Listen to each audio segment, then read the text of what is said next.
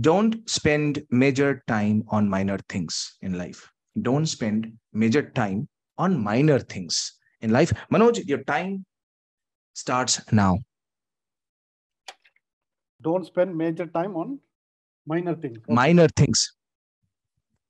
Okay. Don't spend major time on your minor things, because you will have to always, whenever you start an activity, you should always have the end objective in beforehand, because otherwise you will be going on a wild goose chase. Now, let me give an example from my office. My boss, he always has a plan, and whenever he gives something, he always has an end objective already designed in his mind, and he gives the process steps in such a way that everyone goes and meets finally. So that is why he's become very successful in his life. And though he was a junior when he joined, he was immediately promoted to senior VP in a short span. He is 7 years younger to me, because he always has the end objective in mind. So my dear friend, time up quickly. Do not spend your time on minor things. Thank you. Good. Very good. Very good. Very good. Okay, Anup. So your spontaneous topic for the day is the axe forgets, but the tree remembers. Let's see what you have to say on this spontaneous topic. Time starts now. There are times in life when we speak harsh about others. Probably we don't intend to do that, but the way we speak is taken it as negatively. There are people, you have a better objective to achieve by doing that, but the other takes it in a very wrong way. You wanted to convey a message directly to a friend or a colleague in a very direct way, saying that he gets developed and reaches to the next level.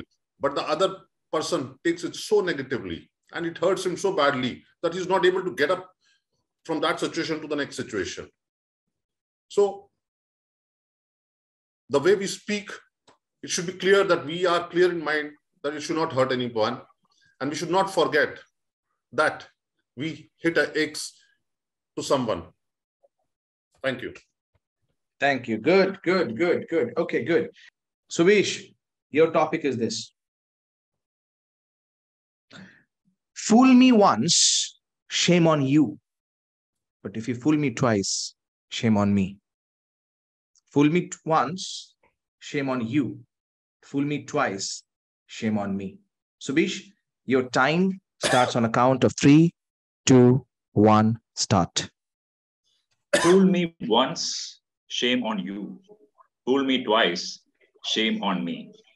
Now, mistake to err, to have mistake is human, right? So if you're making a mistake and you are trying to fool someone, that time, that person will realize it. But again, if you don't learn from that mistake and you're again repeating it, that means you'll be fooled again.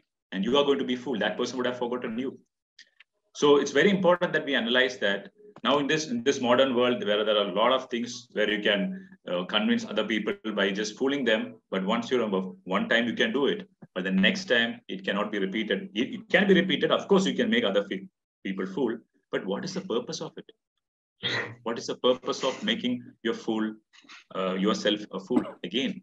You will not grow. You will not. So if you want to grow, believe me, remember this code: fool me once, it means shame on you, but fool me twice means shame on me. Don't repeat the mistakes again. Thank you. Okay, time up. Good job. Good job. Good job. The spontaneous topic for you, Anindita, today is this. Before you marry a person, you should first make them use a computer with slow internet to see who they really are. Before you marry a person, you should first make them use a computer with slow internet to see who they really are on a count of 3, 2, 1, start. So guys, spending your life with someone is one of the most vital decisions of your life, which I feel. So I am taking time. I'm not yet married to, because I am assessing my partner on various vitals. And one of the most important vitals to me is testing his patience. Why? People who are able to tackle situation with patience, they can help you with anything. Suppose I am not a patient person, but if my better half is a patient person, he'll help me understand the situation. He'll calm me down in a certain situation and he'll lead me through. So the balance should be maintained. If you are an impatient person, your better half should be a patient person. So remember, guys, before you marry a person, you should first make them use a computer with slow internet to see who they really are, because that's when you get to know their patience level. Time up. Thank you. Wrap up. Good. Okay, good.